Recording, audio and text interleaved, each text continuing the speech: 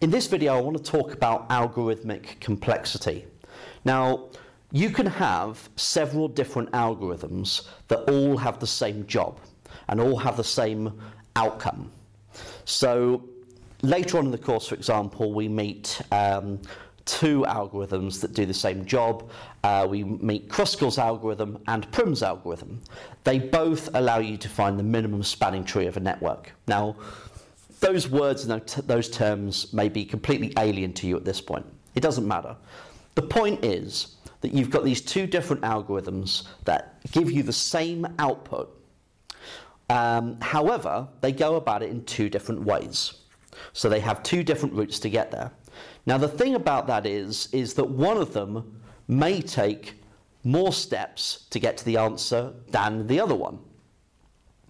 Consequently, one will be faster than the other and will be more efficient.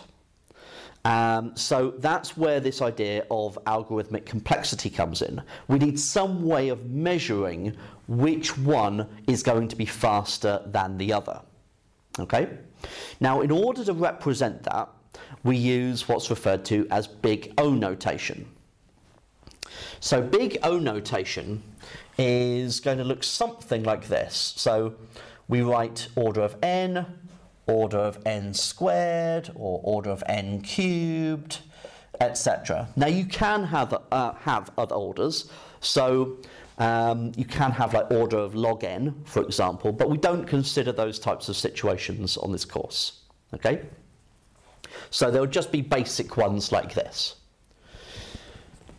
Now, what does that represent? It kind of looks like function notation, but it's not really.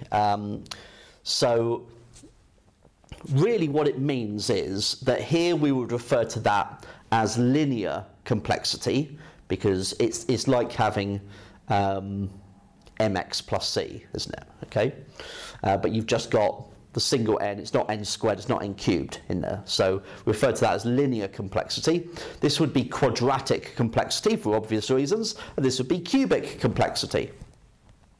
And the further you go on, the worse it gets. Okay?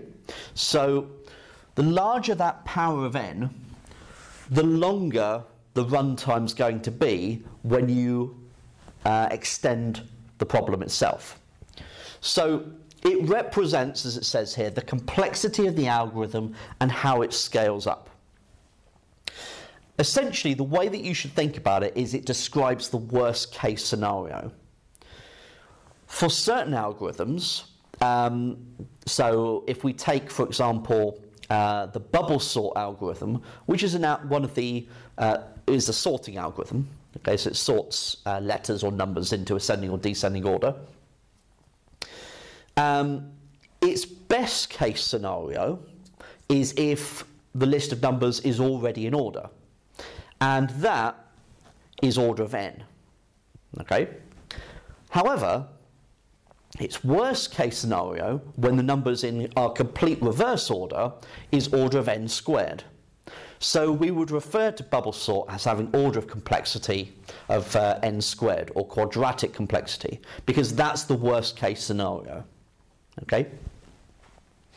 So generally what we can say is that if you've got a problem, and let's say your problem was that you had 100 numbers to sort into ascending order. Okay, let's say that was the problem. Now, if you had that problem, and then if you doubled it, okay, so if you doubled the size of that, so if you had 200 numbers instead, if the algorithm you're using is order of n, then what that means is that you would expect the problem to take twice as long. So if you double that, you would expect the time to take twice as long, or the runtime. However, if the algorithm you're using is order of n squared, if you've doubled the problem, then actually you're going to multiply the runtime by 4, by 2 squared. And if it was order of n cubed, you would multiply your runtime by 2 cubed by 8. Okay? So what we can say in generality for this, is that if you've got order of n to the r, okay, if the actual runtime of a problem is n, say, okay, then scaling by a factor of k, so if you scale it by a factor of k, gives a runtime of, so here we doubled it and that got cubed, okay? So you want to get your factor k, and it's going to go to the power of r, and it's going to multiply by the length of time that it takes, okay? So let's say, for example, we've got the 100 numbers to sort into ascending order. Let's say I know that that takes 5 seconds. So I've got an algorithm where 100 numbers to sort into ascending order, it takes 5 seconds to do it, and let's say it's order of n squared. Okay, so that's the information I would have to be given. Then, let's say I've now got 600 numbers to sort into ascending order.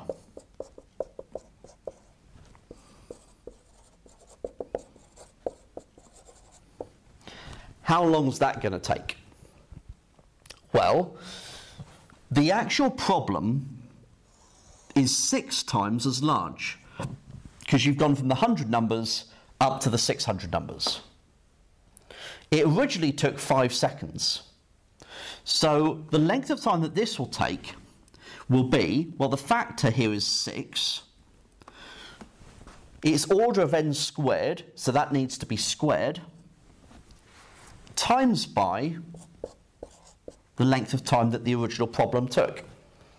So you've got 36 times 5, which would be 180 seconds. Okay? So we're going to go through some more problems like this in the coming videos, but that is essentially what complexity is all about. Now don't worry, you won't be given a complicated algorithm that you've never seen before and then asked, can you work out its order of complexity? That can be quite difficult. Okay, that can be quite a difficult problem. So essentially, questions will involve you being given the big O notation, okay, like it was here, and doing some kind of calculation that I've done there. Or alternatively, it might refer to the complexity of certain algorithms that you should know by that point.